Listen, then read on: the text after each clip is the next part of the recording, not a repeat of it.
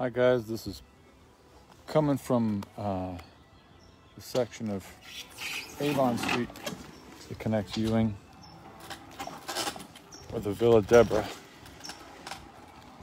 This house that's so dear and beloved to so many of us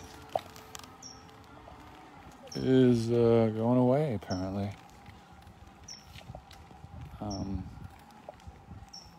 As is unnecessarily this 100-year-old sidewalk or curb, which is the same as the curbs. Literally 100, and this street, this concrete street, which I've been concerned about during all of this, but really my main priority is the air quality, the unnecessary lack of cleaning up after yourself every day, which would totally fix the air quality problem. All I'm asking to start with is just clean up after yourselves, guys, every day, please. You have intimate neighbors and people who I watch clouds of your dust settle over. I'm going to leave it at that, even though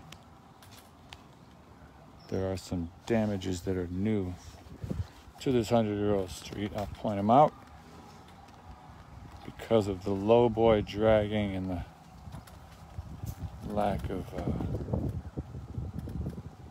attention to the historicness of the street. I think the biggest, newest crack is there. So that is brand new. Street's holding it together barely. Too many more low boys dragged on their metal wheels, which is unnecessary. Could just do damage to the point where it's no longer worth saving.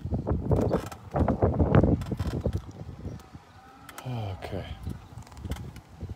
This is not original.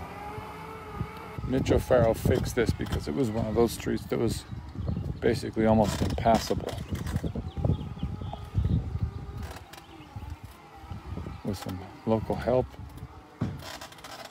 while he was the field deputy for Mayor Garcetti, who was the city councilor for this district, he made it happen, and he made it good.